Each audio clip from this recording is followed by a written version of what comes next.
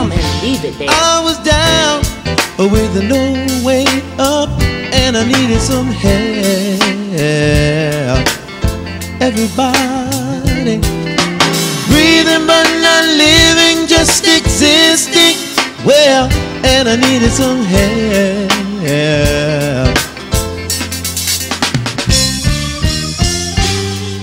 Somebody told me that Jesus will set you free. I tried it for myself, and now I know what he did for me. I want to talk to you this morning about relevance.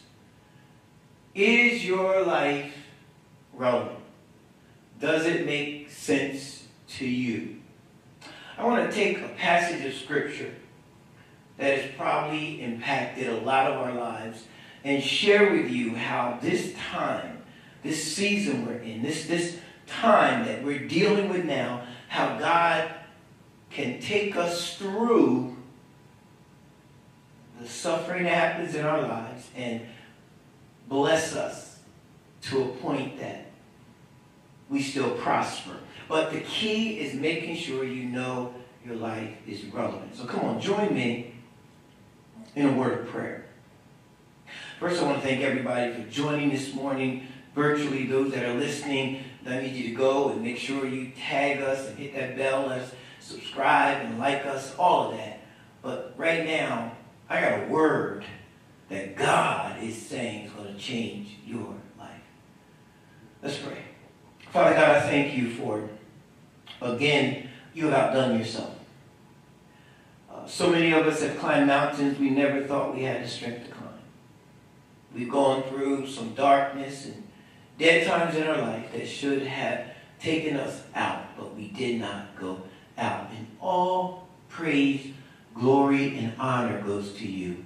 But Lord, speak into someone's heart today, prepare their mind to know that you are taking them further, that this every day is just the beginning of a new day with you. Touch my mind, touch my mouth, touch the word that's come forth today. This is going to be something that's going to change someone. In Jesus' name we pray. Amen. Go with me, if you will, to 2 Corinthians chapter 12. 2 Corinthians chapter 12. Navigate your way to the New Testament and see a very, I think, familiar but powerful passage of scripture that today you can settle in. Come on, settle. God got this just for you. Settle down. Right into it. I'm reading from the King James Version, chapter 12 of 2 Corinthians. Hear ye the word of the Lord. It is not expedient for me doubtless to glory. I will come to visions and revelations of the Lord. I knew a man in Christ above 14 years ago, whether in the body, I cannot tell, or whether out of the body, I cannot tell. God knoweth. Such a one caught up to the third heaven. And I knew such a man, whether in the body or out of the body, I cannot tell. God knoweth. How that he was caught up into paradise and heard unspeakable words, which it is not lawful for a man to utter. Oh, such a one will I glory, yet of myself I will not glory, but in my infirmities. For though I would desire to glory, I shall not be a fool, for I will say the truth. But now I forbear, lest any man should think of me above that which he seeth me to be, or that he heareth of me. And lest I should be exalted above measure through the abundance of the revelation that were given unto me, a thorn in my flesh, the messenger of Satan to buffet me, lest I should be exalted above measure. For this thing I besought the Lord thrice or 3 times. And he said unto me, my grace is sufficient for thee, for my strength is made perfect in weakness. Most gladly, therefore, will I rather glory in my infirmities, that the power of Christ may rest upon me. Therefore, I take pleasure in infirmities, in reproaches, necessities, in persecutions, in distresses for Christ's sake. For when I am weak, then I am strong. This morning, for as long as the Spirit of the Lord will allow, we're going to speak from this thought. Once you learn to suffer, everything else is a piece of cake. Once you learn to suffer, everything else in life is a piece of cake. I have great news for you this morning. It will come as a revelation to some. To others, it will bring immediate comfort. But to others still, or to everyone else, it will encourage you. And here it is. Believers are not quitters. I know it's simple, but it's yet profound. It is also liberating. Because when you hear the word, believers, us, are not quitters. Those of us who are called by the name of God, those of us who are in a covenant relationship with God, those of you watching me who know that you have God, the reason you have not quit is because believers do not quit. God has equipped us with an internal endurance that helps us make it, and an external connection to His Spirit that helps us celebrate or find a way to worship even in our worst situations. I'm not the only one that understands there's been some terrible times in my life, and because of my walk with the Lord, can I get a witness? The first thing that I think about is worshiping. Or we're the folk like me to say, I've got to find God. Believers are not quitters. We do not lose. We do not go down. Now watch this. All I'm saying is God knows how to keep us, and we need to understand once we learn and once we get through some situations, we will learn that they will reinforce the fact that I haven't quit yet. I'm telling somebody that right now. I don't know what you're crying about now. You haven't quit yet. And if we look at the Word of God, the Bible tells us there are two main reasons, or no, there's a whole lot of reasons, but there are two main reasons that came to me as I was preparing this word today. God said this. The first reason, and you can write this, you're going to love this. The first reason you are not a quitter, the first reason we are not a quitter, the first reason those of us in a covenant relationship with God do not quit is because, first of all, we learn how to wrestle. Come on. Somebody's wrestling with something right now. We all learn to wrestle. Ephesians 6 and 12, the favorite verse on spiritual warfare, tells us about believers who are in league with God, who have to wrestle. It says, Ephesians 6 and 12, for we wrestle not against flesh and blood, but against principalities and powers, against the forces of darkness of this world, against spiritual wickedness in high places. God tells us that we wrestle spiritually. Come on, everybody knows. See, what I'm trying to tell you is nobody just walks through without wrestling through something. And I'm talking about wrestling. The word wrestle there means a battle for your life. If I were to transliterate that word, how many can say, I'm not just doing church, I'm not just doing God. I have had literal moments where I battled through my life, and somebody can celebrate that battle was being watched by God. But God was watching us wrestle because you've gone through, because you've been through some other things, because you have wrestled. God can bless you. How many can say I wrestle with sickness? You know what I'm talking about. Doctor appointment after doctor's appointment, and doctors not being able to make you any better, or medication, then wrong medication, then more medication, or your body hurting constantly and you're taking pain pills, or your body's hurting and things are not getting better, and as soon as one thing heals, something else falls apart on our body. Many of us have had to wrestle and make it through our life while we were dealing with that. Some of us have had to wrestle with emotional, mental, psychological pressures that we couldn't tell anybody, or they would think we were crazy with the things that were flowing through our mind. You know what I'm talking about. You had to wrestle, and you made it through a day, and you had to fight through the day. Or maybe you wrestled for a week. Somebody with me this morning. Maybe you wrestled for a month, but then you finally laid your head down on a pillow, and then comes a spirit of anxiety that won't let you sleep. And then the devil or the enemy comes along and brings this doubt about all the things God are doing. And now you're laying there. All of us have been there, laying there, trying to figure out, with God, the strongest God, with my God, as strong as He is, with all His his power. Why am I sitting here like this? And we get frustrated, and it only makes it worse. We've wrestled with that. Maybe some of us have wrestled even with the spirit of suicide. Think about what I'm saying. Nobody wants to own up to this. Nobody wants to think that they need to be in a crisis unit. Nobody wants to think that, they're not strong enough to make it. But I will tell you, there are some forces of darkness out there that can attack and that have attacked believers. And the only reason you didn't go under was because when you held on to God. But the enemy did bring that spirit of suicide. Know how it comes? He'll whisper in your ear, there's no need to go on. This is the end.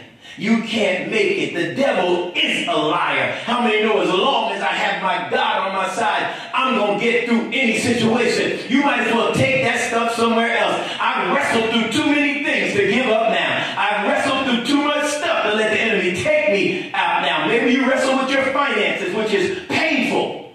Yeah, I said it. It's painful when you don't have any money. It's painful when you can't pay your bills and threaten of stuff being disconnected, and some people are hungry, and some people can't pay their rent, and some people are living with other folks because they can't find a house. I mean, it's painful when you don't have money to pay things. Like a believer who called me up and said, was crying and said, I just don't have the money for my brilliant daughter who needs to go to this school, and she wanted her daughter to go to one of the historical black universities, and she said, I'm at the center locally because I don't have the money. I saw her 2 years later, and I said, well, how's things going? What's going on with your daughter? She said, oh, she's in her junior year, and named the college that she was going to. I said, how did you get there? She said, somehow we found the money. Can somebody write somehow? Won't God take us through somehow? Can somebody celebrate right now? I don't know where I'm at, but somehow the Lord is going to bring me out of this situation, because that's who God is. The second reason we're going to make it, not only because we've learned to wrestle, is because God will hold us up when we don't know how to stand. I need you to hear this.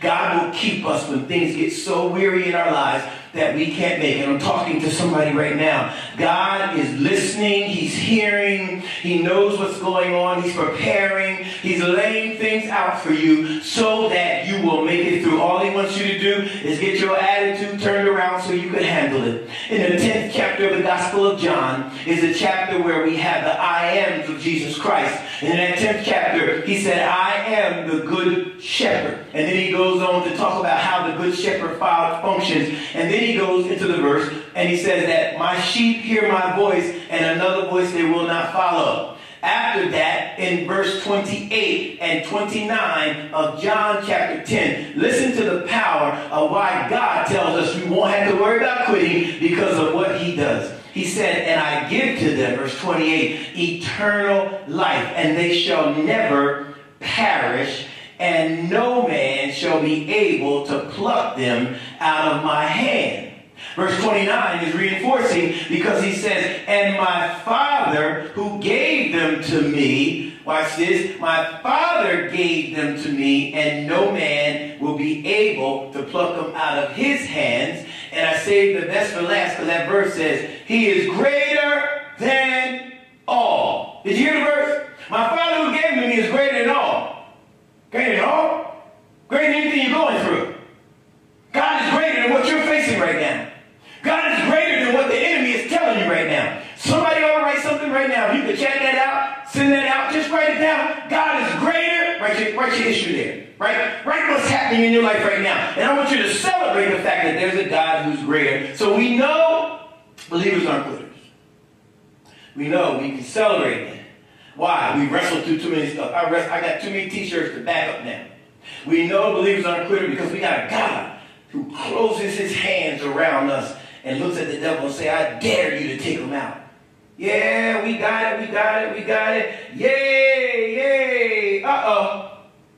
But we got a problem. We got a problem. Listen to me. Why are there still so many believers who allow, week after week, allow the bottom to fall out before they trust God?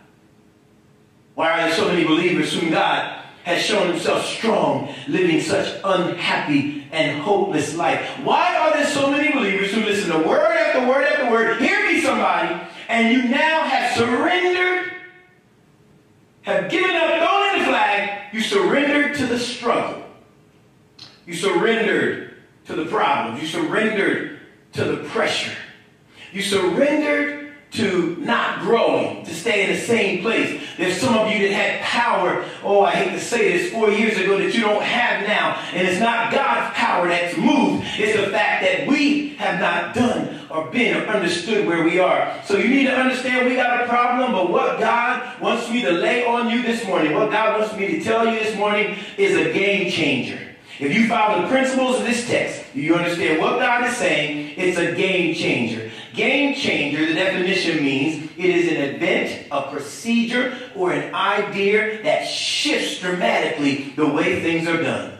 It's an idea or event or procedure that shifts dramatically the way things are done. I'm telling you, if you listen to what Apostle Paul said in this text, that you're going to find yourself shifted into a new way of life. You're going to relate to God differently. You're going to find some new joy, new peace. You better listen, because there is some power for Apostle Paul telling us that what God wants to lay on us is one of the weapons that we don't cherish. It's one of the weapons in our repertoire that we don't like to use. It's one of the weapons that we think is a bad weapon. But here is the truth of the matter. Once you learn to handle suffering, once you know, I got to get up this morning and suffer, but you handle it. Once you learn to sing when it's raining. Once you learn how to stand strong in the most dramatic and howling winds trying to blow your life off track. Once you can be in a storm and know that even though I'm in this storm, I won't fall apart. Once you get to the point that you don't dread suffering, listen to me, life then becomes a piece of cake. Understand what I'm saying? When the Holy Spirit said that to me, I said, that's kind of crazy, God. What are you saying? He said a piece of cake means it's not easy, but life will become pleasurable. Oh, you ready to hear this revelation? Life will be pleasurable because even though I'm going through this stuff, I never go in alone. No, I'm never alone. The pleasure is no matter how bad the enemy gets on me, no matter how deep my stuff gets, I got a God who I know can get me out of it. So the pleasure is I can lean on the rock that's higher than I. The pleasure is I got a God who has all power in his hand. The pleasure is I have not gone under yet. Somebody need to understand life becomes a piece of cake once you learn how to suffer. You can do like Job. No, Job said, though he slay me, yet will I trust him. Interesting. Many of us want to look at the mood of Job and look at some of the things and try to run right to the end of the book. But listen to what Job was saying, his knowledge internally. He said, wait a minute, my God's in charge of everything, and he's allowing this stuff to happen in my life. He's allowing the bulls and the boils on my body and the sickness and losing my family. But he said, even though I'm in all of this trouble, even though I'm suffering, this is when it becomes dramatic. He says, look what he talked about. He said, God, even when I don't understand what you're doing, even when it looks like you're allowing all kind of calamity in my life, I will still trust you.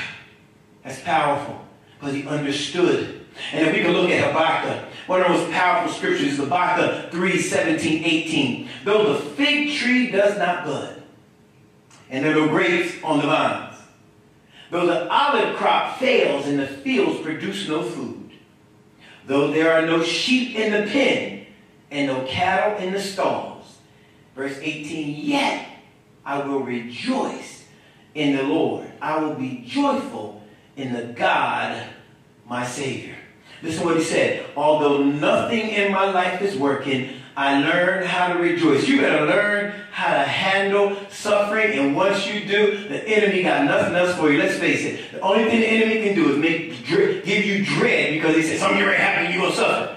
But when you say, I've been there, already suffered. Anybody got some suffering behind them? Like I said, you wasting your breath on me. I've already suffered. I know how to suffer. But now you got to flip that to what Paul is saying here. Because the greatest verse on suffering, not just Job, not just Habakkuk, the greatest example of how suffering blesses us and what suffering does and what God does through suffering, stay with me, is in this text with Apostle Paul. Apostle Paul wrote words that let us know suffering will still bring glory to God. Suffering is a part of who we are. He wrote words to let us know that everything that happened in his life, he was still able to write the gospel and trust God. You know what it says in chapter 11, the chapter right before the chapter we're on, it said that he was left in the deep. He was in beatings, and he was whipped, and he was left for dead, and he was in danger to his countrymen, and he was in robbery, and he was running. All of this stuff happened to Paul. And the crazy thing is, you know, when Paul actually was saved, turned his life over to Christ. Remember, he had letters to go and kill those in the way, right? Many of us know that was our story. That before we came into church, we were probably some of the most we did some of the most egregious acts to people in church, said all kinds of stuff about it. But then God touched our life, and the same thing that happened to Paul happened to us. He got blinded. He got knocked off the horse and was blinded. And then God chose him. And if we pick this up in Acts chapter 9, we'll find out that God went to Ananias and said, there's a man, he's blind. I need you to go over there. I need you to get him because I need him. And when Ananias found out his name, he said, Lord, we heard about this man. He has letters. He's killing us. But God told him in that 15th verse, please listen, 9:15, he said, Ananias, go! I like when God throws the indictment in there. God throws those orders in there. He said, go! He said, I have to show this man. This man is going to speak my name to the Gentiles and their kings. And he's going to be more responsible for taking the gospel. But I need you to go and get him. Look at the last part of that verse. So I can show him the things he has to suffer. You need to understand something. Paul was picked to do a great job with God. And with any great job with God, there are suffering. I'm just telling those who are suffering, you better rejoice because you don't wrestle through some stuff. You got a God who won't let you go. And since you've been through some stuff, you're going to make it. Let's look at this text very quickly. I'm going to hash this out. I want you to see this. Although this book is called 2 Corinthians, even within the reading of this book, we find out that this is not the second letter Paul wrote to the Corinthians. Several times Paul says, or a couple times Paul says, this third letter I write. If we go to the second verse, you'll find out Paul talks about the painful visit from in between the first visit and the second visit. And you'll find out that he actually founded this church of Corinth in Acts chapter 18.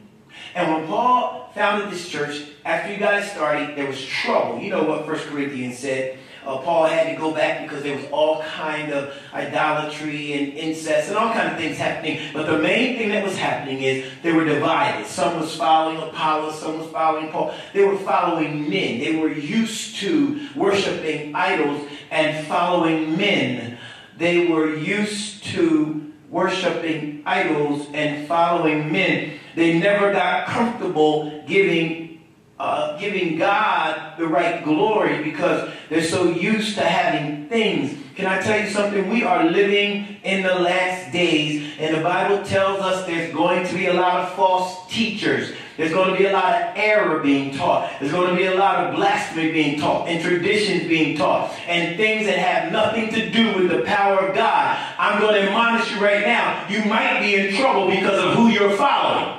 Here's what I would tell somebody. I'm not even talking about following Pastor Dunkins or following your favorite, whoever your favorite preacher is virtually. All I'm telling you is this, that you better learn the word for yourself. The Bible says, study to show yourself approved, a workman unto God that needeth not be ashamed, rightly dividing the word of God. Do you know only the people that feed themselves can understand when somebody else is feeding them what's wrong? Hallelujah, somebody. That's why you follow and go off on the wrong tangent, is because when you allow people to tell you stuff that you haven't studied yourself.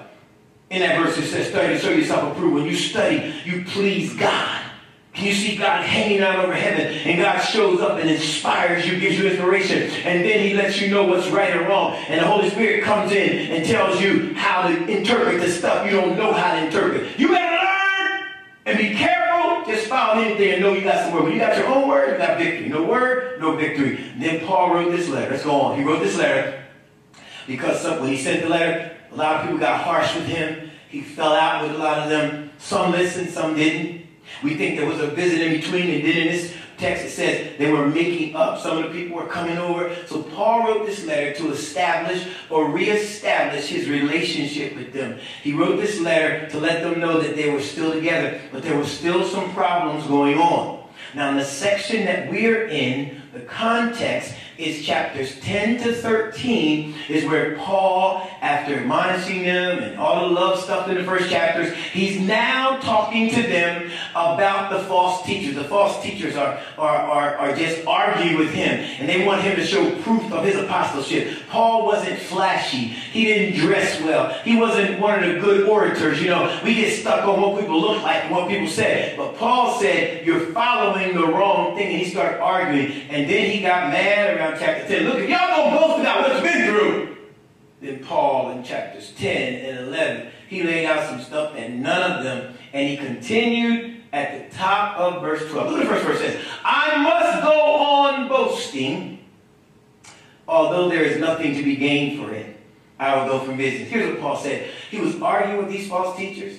And he was showing proof of his apostleship and who he was. And then he had pulled out all kind of proof. But in the top of the 12th chapter, he pulled out some truth that they could not argue with. He pulled out suffering.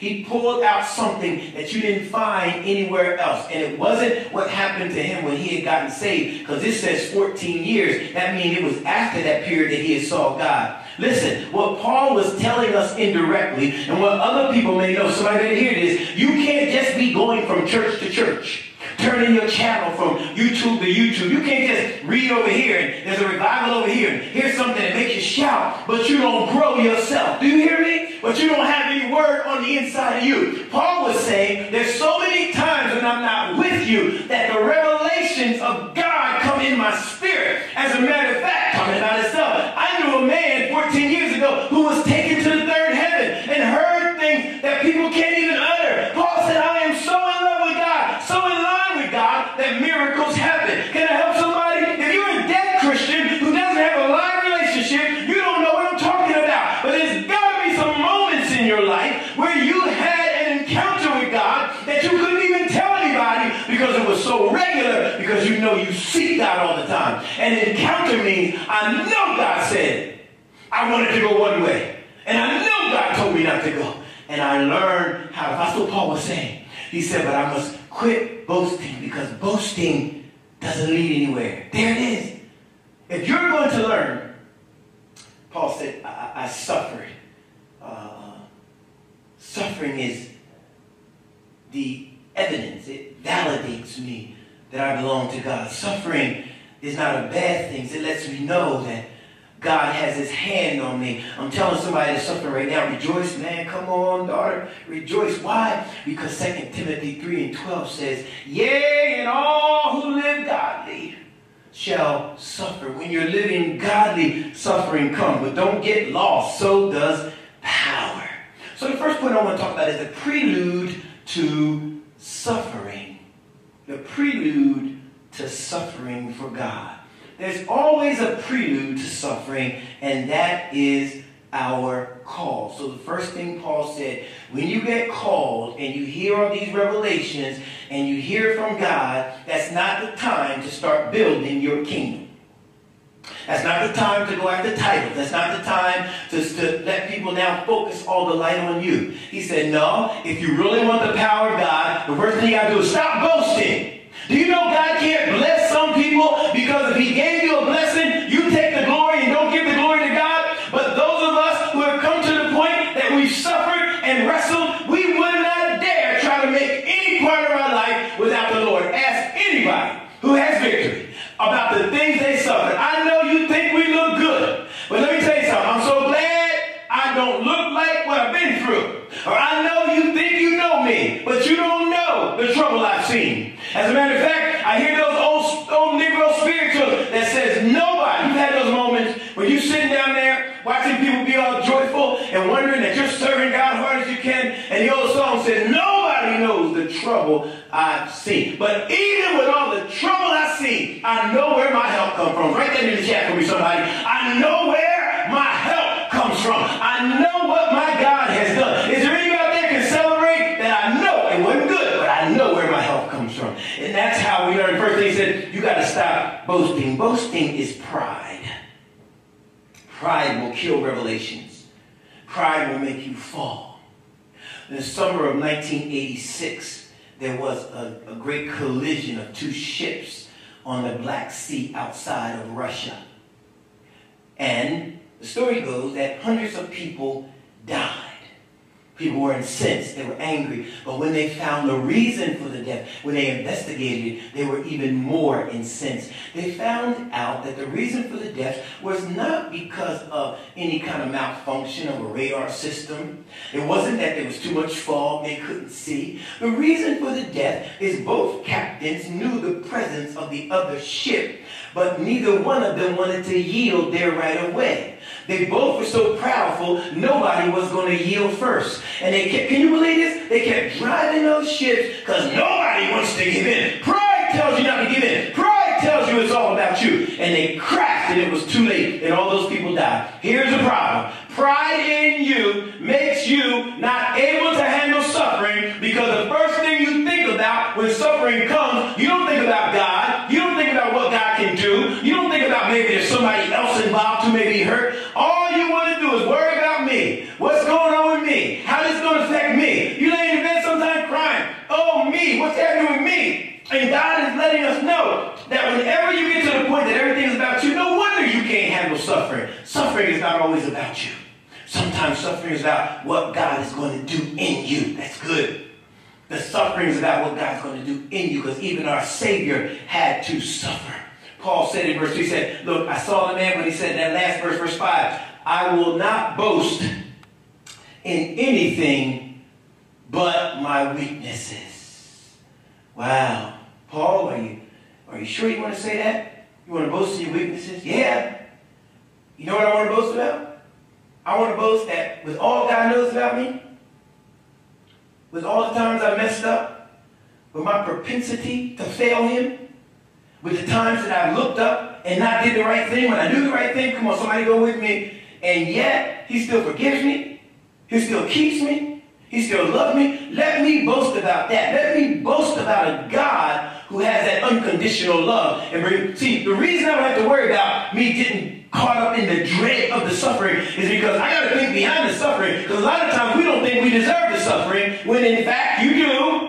But God covers you with his love. Somebody ought to celebrate. And that's what Paul said. He said, look, when I had time, some of y'all don't know, I was trying to murder folk and God saved me. So if he could accept me as I am, I'm going to boast about God. God has blessed me to the point that I don't know how and why he wanted to do it. But I'm not the only one, and I did not deserve it. The second point in this text is verse 6, where it says, the presence of suffering and what God does with it. Here's where the rubber meets the road. Paul is saying, you got to make sure you don't boast, that you give God glory, and if you do boast, boast in the Lord.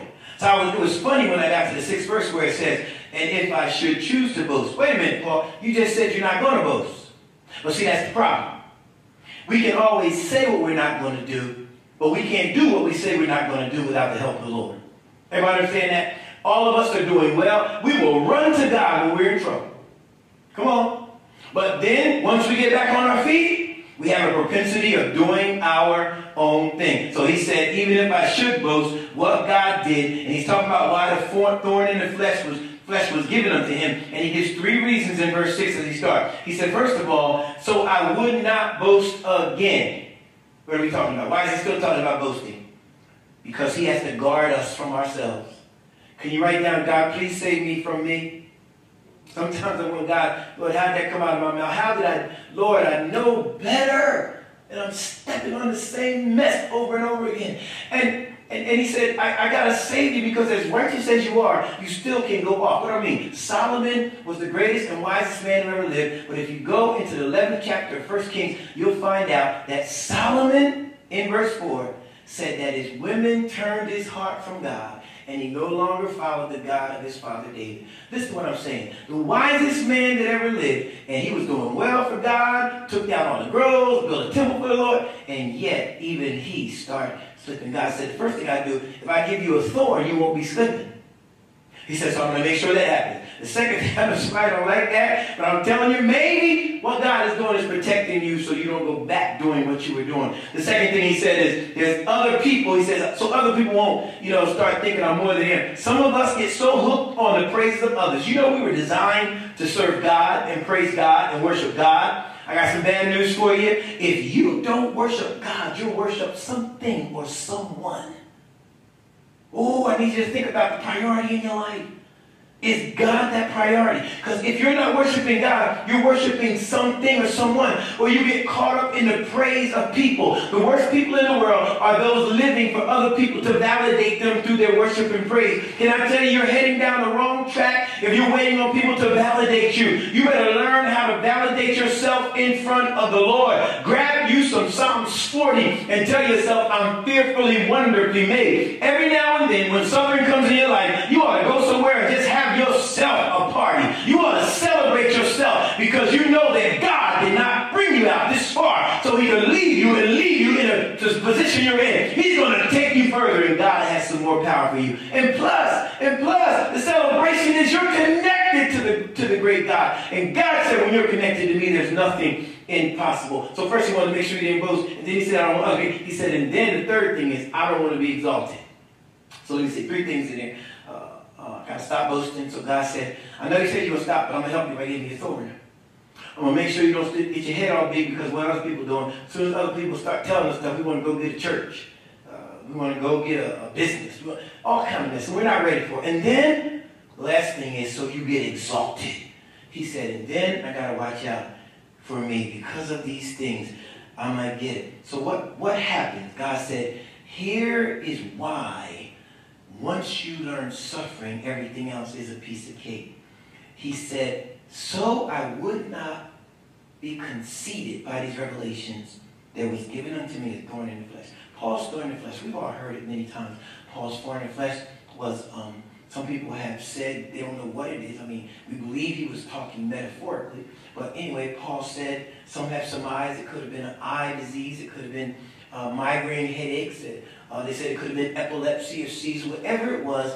Paul said, I sought God 3 times to get rid of it, and God would not take it away. And God doesn't take some things away, and he's given us a reason, the greatest reason in the world why God does not take stuff away is because of that 9th verse. Here's what happens when you suffer and why you should love suffering and know that suffering is going to bring you out better. When you suffer, the Bible says, his grace is sufficient.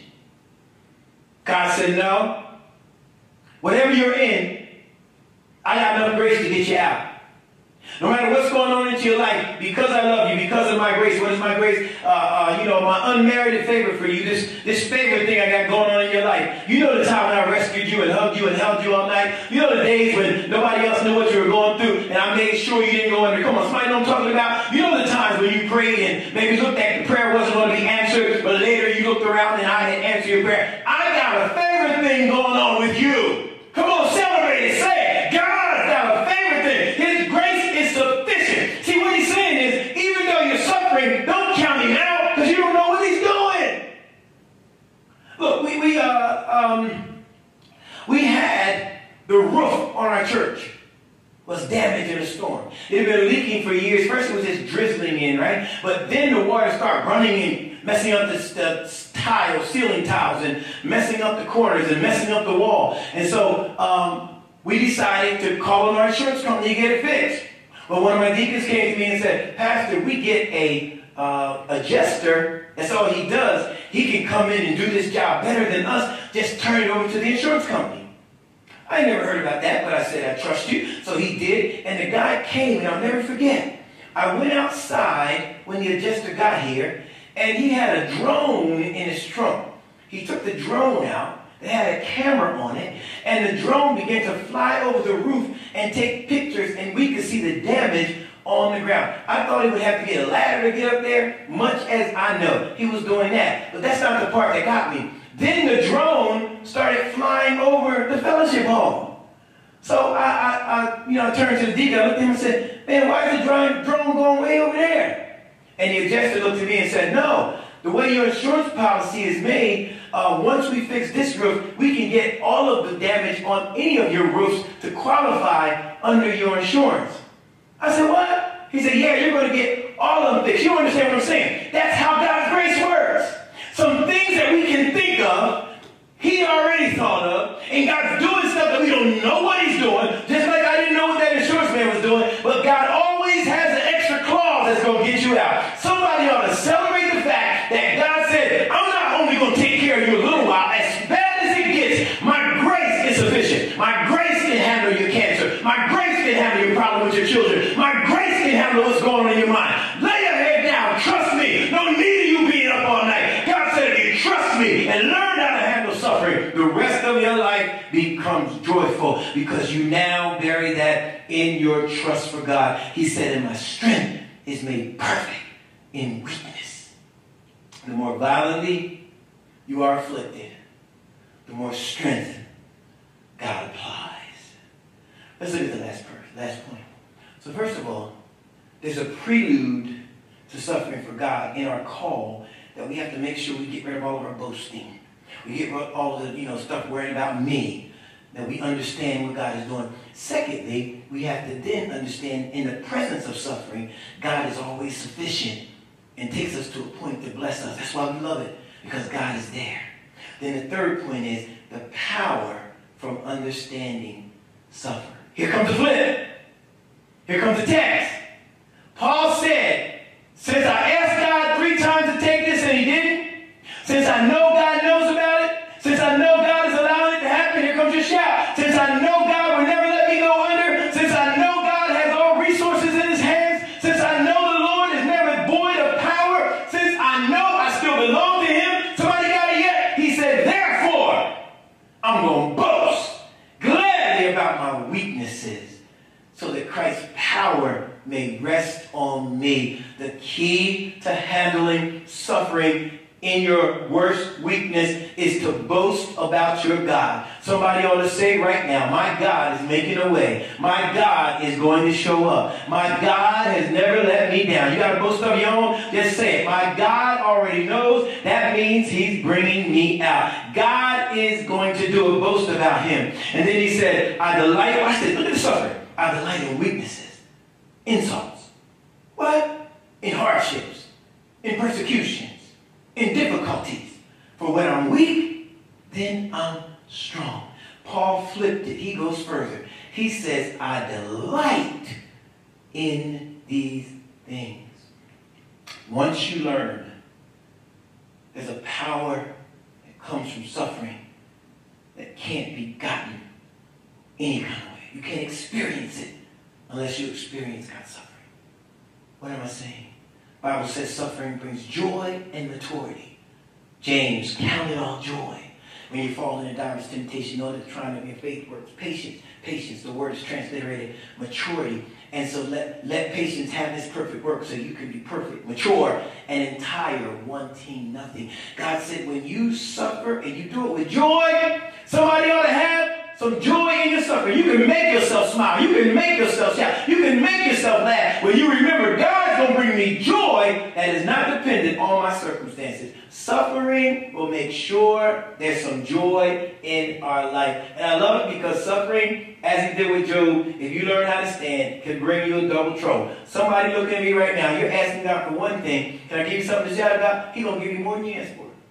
He's getting ready to take you to that other thing you're afraid of asking for. I just got a revelation from God. He's getting ready to bless you with a healing. He's going to bless you with the thing you need. I see somebody that's been praying and hoping and trusting. Well, today God is saying through this text, he's going to do it if you learn.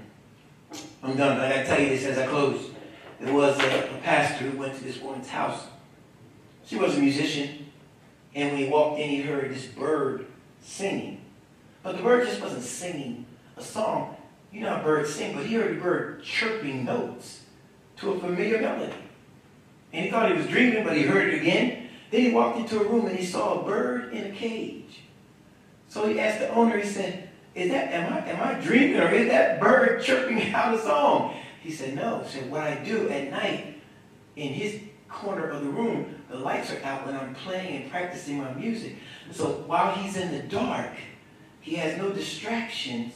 He's learned how to sing the melodies because he's learned to function in the dark.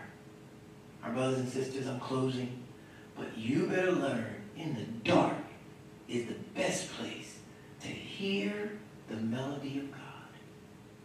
And when you learn how to handle suffering, the enemy got nothing else for you, and life becomes pleasurable because you have a God who can handle it. God bless you. Have a blessed week. Please follow the prompts on our screen for how you get in touch with us.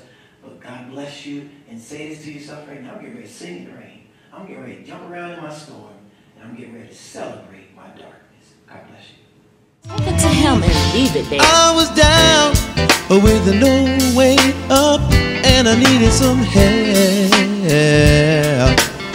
Everybody breathing but not living, just existing. Well, and I needed some help.